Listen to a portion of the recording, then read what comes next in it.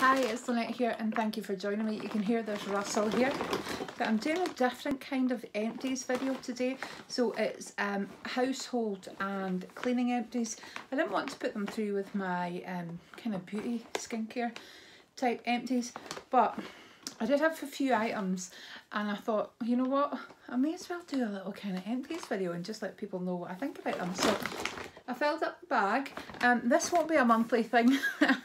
Hope not anyway, as I hope I don't go through as much cleaning products in a month. So this is over a couple of months that I've kept it here, and what prompted it was there was quite a few items that ran out at the same time. So I thought I could do a wee empties video, so I hope you enjoy it. We'll see if, you know, if this is the kind of video that people want to watch, then I can continue doing it, but if it's not, then yeah, I won't bother. So the first items that I'm going to pull out the bag, I actually have two. I finished two. So it's Sillet Bang Active Foam Soap Scum and Shine. Now it says 2 times faster coverage.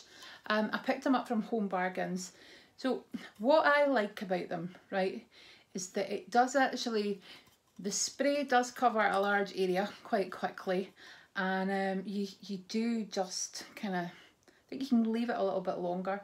So it says here, yeah, shake well, hold the can upright, spray about 30 to 40 centimetres from the surface, wait 2 minutes to allow the foam to penetrate, up to 10 minutes for tougher stains, rinse with water or wipe with a damp cloth for tougher stains. Wipe the cap and can clean after use and store in a dry place. Now, I find that when there was times that I just wanted to give the bathroom kind of like a quick freshen up, so it gets like a good scrub regularly, but you know, maybe through the week when I just wanted to give it a quick freshen up, this stuff is brilliant. I would say, however, if you've had a 6-year-old all week using your bath bombs, you really do still need to use this and give it a good scrub. Now, it doesn't last the longest if you're using it on a big bathtub, but what I liked about it was just for quickness in the shower, and just to kind of give the bathroom a quick, especially the bath, just a quick freshen up. I wouldn't actually replace my regular kind of bathroom cleaning products, but this done for the days where I just wanted to spray it and give it a quick rinse down. So yeah, I would recommend those. I think it's about £3 a can. It doesn't last too long, so it's not very cheap in terms of how much use that you get out of it, but I do like them just for that quickness, as I say. So the next item is stuff that you will always see these in in my hauls, because I have got a thing about mixing washes. I'm really OCD with my washing. So there's, you know, so there's like a towel wash, there's a bedding wash, there's a white wash, there's a darks wash, there's a green and blue wash, there's a red and orange, there's a stripy top wash. But even in those washes that I separate, I use a colour catcher. Now this is Dr. Beckman, and there was 50 sheets, and I picked this up when it was in Aldi on offer. Absolutely fantastic, but any brand does the job. So looking at that t-shirt there, right, even the most expensive brands aren't always colour fast. When you pop them in the washing machine, you do risk them running. A top like that, so for example, a new top like that I would wash on its own with one of these. I know it's not the great use of water, and it's not great for the environment, but I would be really nervous of something like that. So I know now, you know, here's a stripy t-shirt wash, but I would never put something that was bright red and white in with the other stripe. I'm just like that anyway. So I'm blethering on, but these are fantastic. But any colour catchers for me work really well. Toilet Duck, Fresh Action Gel, Dazzling Petals, Fights Lime Scale, Even Under the Rim. Limited edition this one was. Smells absolutely amazing. It was kind of like a purple colour when it came out. I thought it was going to be quite pink, but it was purple. Yep, just use this midweek. I do put bleach down the loo, but I'll kind of use this sometimes just going round to freshen it up, as I say. These next items I had for ages. And I don't use them terribly often, but they're from Asta, and they're tumble dryer sheets in Moonflower and Lavender. I think my mum gave me these. I mean, they do smell lovely, but yeah, it's not something that I would put in every load, but sometimes if I'm doing a whole load of towels and I've not managed to get them outside, I'll pop them in, and once you've used them, they do sometimes shrivel up, but they're supposed to be really good dusters because they attract the dust because they've been around the tumble dryer. I don't know, there's physics involved that I don't understand, but yeah, they're good for wiping down surfaces and mirrors once you've put them in the tumble dryer.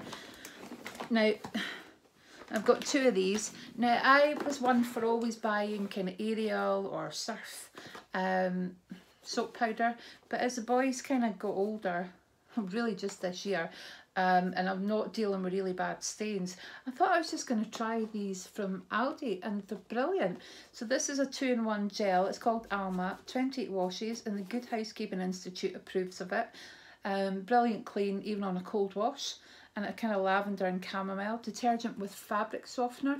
So what you do is it kind of tells you if you've got your hard water area. So we're soft in Scotland, so it tells you how much you need. So actually for soft water areas, you only need 30 mils for even heavy soiling.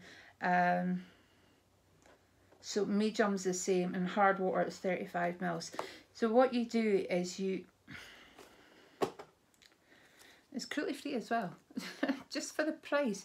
So here's the dosing cup that you actually get with it. So yeah, you put the dosing cup in the back of the washing.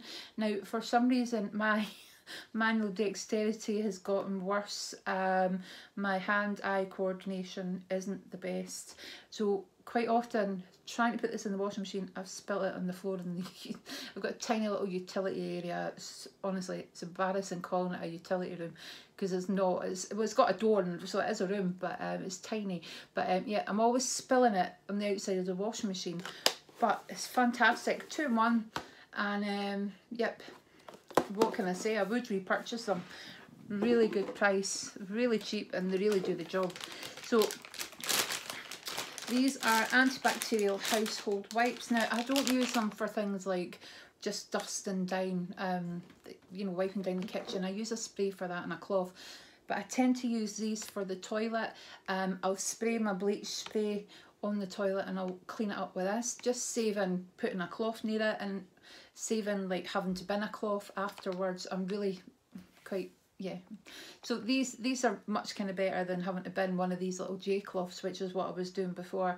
I would clean the bathroom with the J cloth, do the toilet last, and then bin the cloth. So this means I just use a couple of wipes, my bleach, and I can give it a wipe with that. However, bin them, do not flush them down your toilet, otherwise you will have a massive plumbing bill, and they're terrible for the environment when you put them down the toilet. So don't flush. So there we go. They do smell nice, and they are great if you just want to do a quick wipe. I've got white doors, and for some reason, well, not for some reason, just plainly because they're white, I think, the amount of dust that it attracts, so I use them just to wipe it down. I did try and use them on the floor, but it leaves a sticky residue, so I don't use them on the floor anymore. So this is a thick bleach. I mean, what can you say about bleach? It's citrus fresh and Power Force, cruelty free, and that was from Aldi.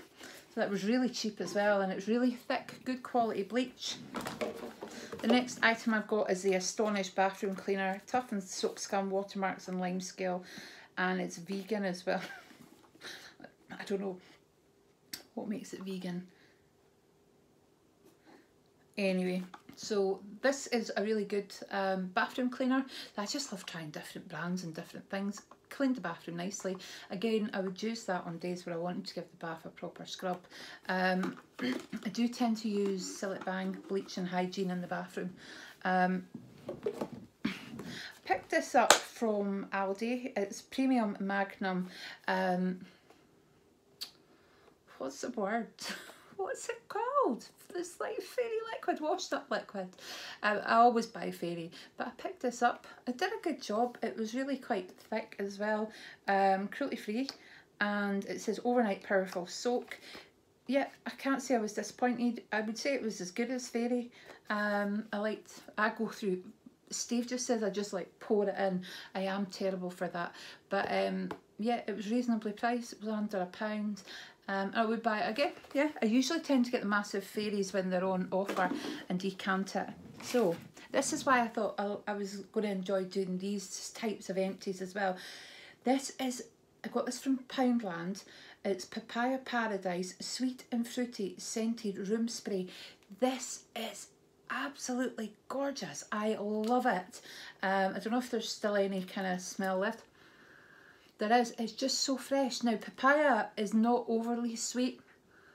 It says it's sweet and fruity, but it's not sickly sweet. It's just, I kept it in the little ensuite in my bedroom, and I would just give it a wee spray every now and again in my bedroom, and it just honestly left it feeling so fresh. So yeah, when I get back to Poundland, I will be picking up some of that. And this is a little, it was a reed diffuser. I took the sticks out because they were cardboard, and what happened with the cardboard is it really soaked up the liquid, and it almost turned the white straws orange. So this was drumstick squashes.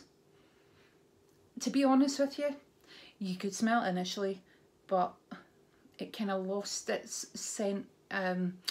It wasn't something, and it wasn't that I'd go into the room and I was just so used to smelling it. I just wasn't the most overly, I don't know what the word is. The scent wasn't very strong. Initially, when you opened it, you could smell it. And even doing that, I'm getting no hint, even though I've cleaned it, I'm getting no hint of the squashes that were in there. But I got them from Cherries. They were £1 or £2. So it was worth a try. The Parma Violet one, my husband said to me, our ensuite always smells of Parma Violet. And I was like, I don't know what that is. He said, it must be something you're using. Is it your body cream? And then I remembered I had one of these tucked in the corner. It was a Parma Violet one.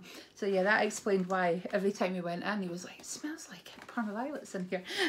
So anyway, guys, let me know, is this something that you want to see? I will include reed diffusers. I will include candles that I've used, as well as cleaning products and bits and pieces from around the house that I just don't think fit in anywhere else. If you're interested, let me know. If you think it was a waste of time and you don't want me to do it again, be honest and let me know. So anyway, guys, thank you for watching, and I'll speak to you soon. Bye.